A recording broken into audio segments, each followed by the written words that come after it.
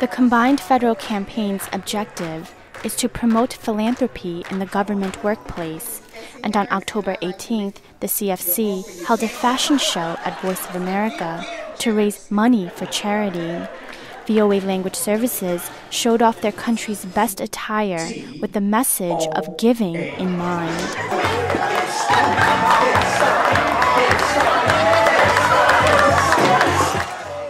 Many charity groups were there. Make-A-Wish is just one of the associations that received a heartfelt applaud because of its dedication to children with life-threatening conditions.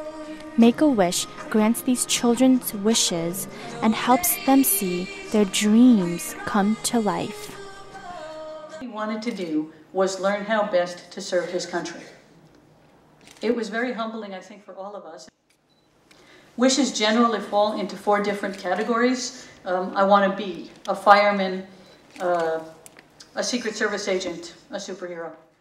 We'll be told they have breast cancer.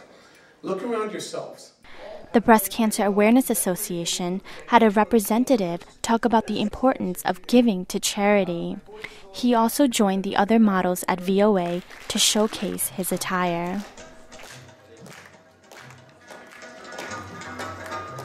VOA's models came to show off their country's latest fashions and cultures.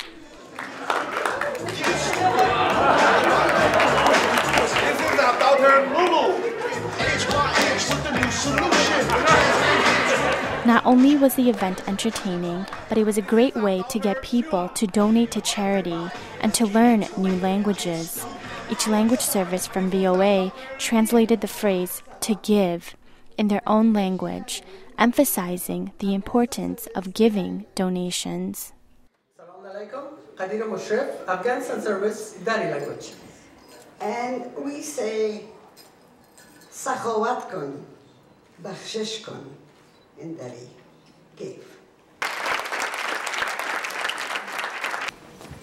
Hello, my name is Kaylin, and I'm from the Burmese service. These presentations have been very powerful, and to say give in our language is ahu te bashan.